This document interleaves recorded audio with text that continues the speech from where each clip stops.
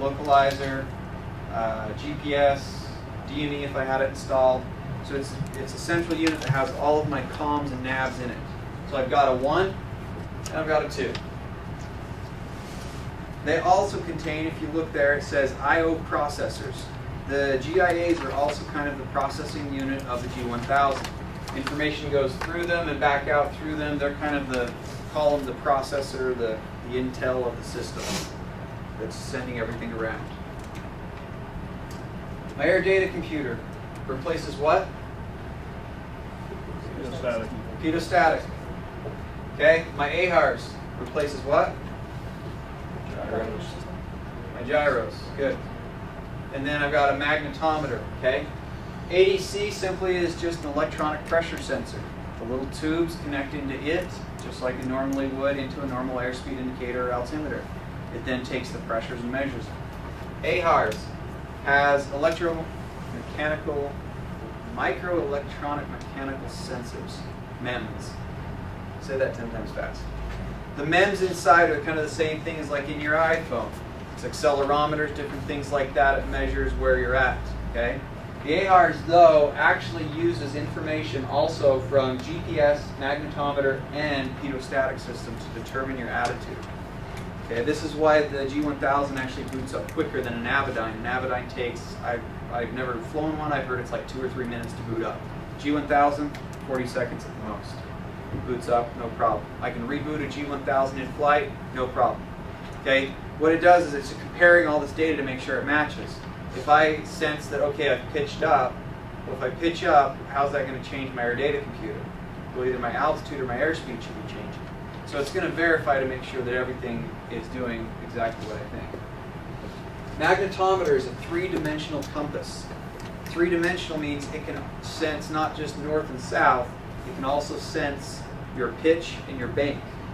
Because it can sense, okay, here's the magnetic line, oh, I'm at an angle. And so it actually picks up that 3-dimensional compass.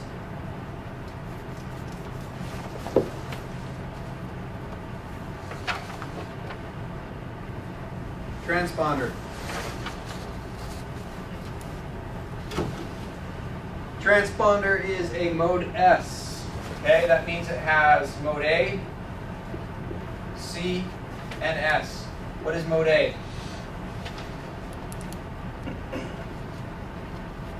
Oh, not bad. I'm having trouble writing. Horizontal position.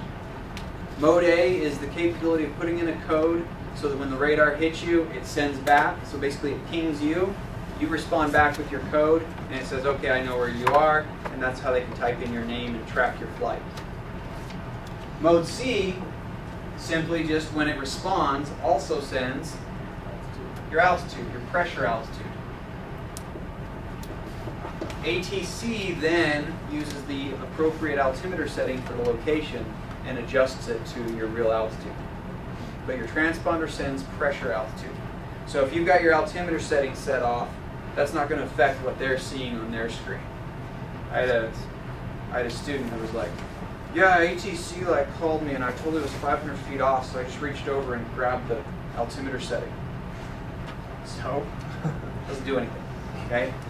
Pressure altitude. Mode S. What that does is it actually sends out, so now it sends back, says, here's my code, here's my altitude, and oh, by the way, could you tell me if there's any other traffic around me?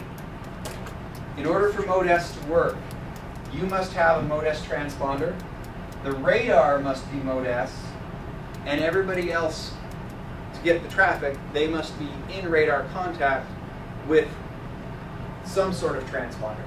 It doesn't matter whether it's A or C, but they have to have a transponder and they have to be in radar contact also. So then the radar replies back and says, hey, here's the traffic in your location. I got this guy, he's 5 miles west of your position at this altitude, and it displays it on our screen. It shows us the position, which direction they're traveling, altitude. That's how it works. So is that TIS? Yes, traffic information system. So what's the difference between TCAS? TCAS, the difference is technically your TCAS is you pinging the aircraft. So TCAS, I actually send out a signal that pings their transponder replies back to me, and then it says, okay, I know where you are in relation to me. So with TCAS, you don't need radar coverage. Correct. And that's the difference, is that Mode S is very, very, you have to be in radar contact. Not only radar contact, but you have to be It's a license thing. a Mode S radar. Is that pretty common with us?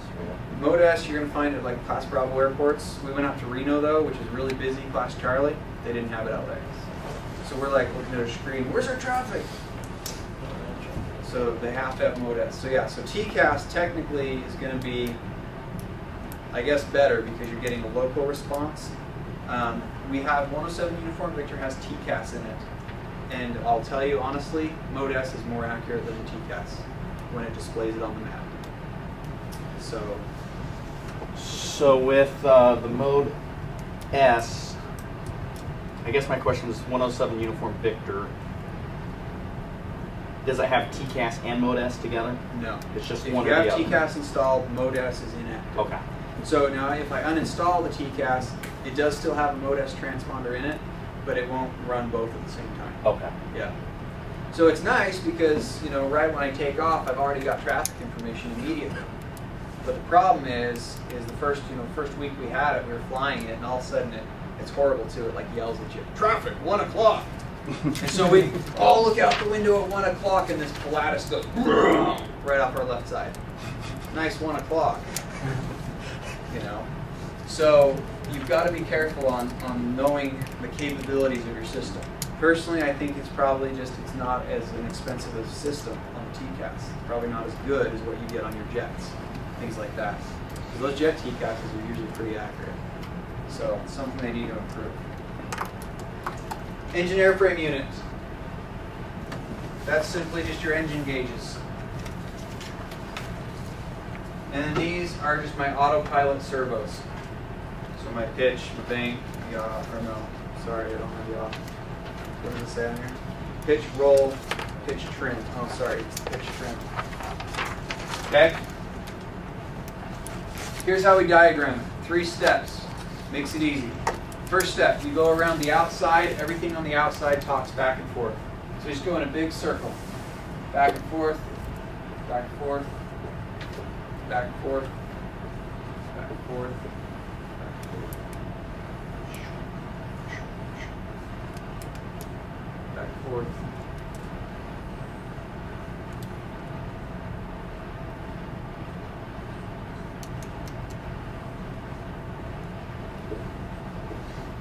Okay?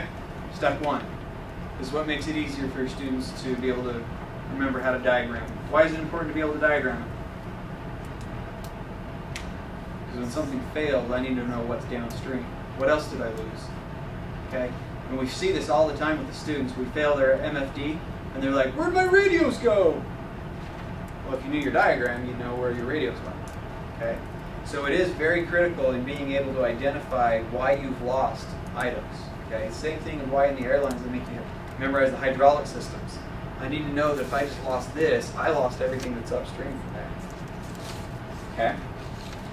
So, step 1, around the outside, everything talks back and forth. Step 2, my 2 main units, air data and AHARS, they both talk out and up. Out and up.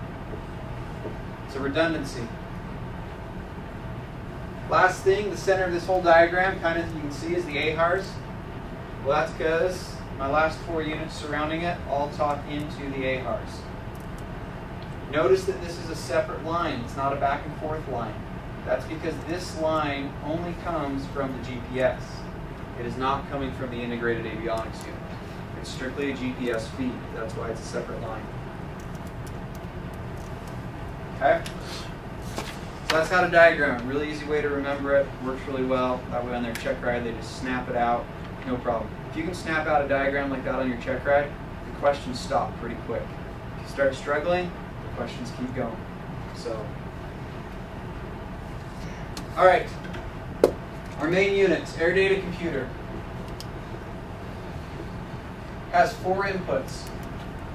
My pitot, my static, my alternate static, and my outside air temperature probe. So the air data computer is literally a raw data collector. It's collecting the actual pressures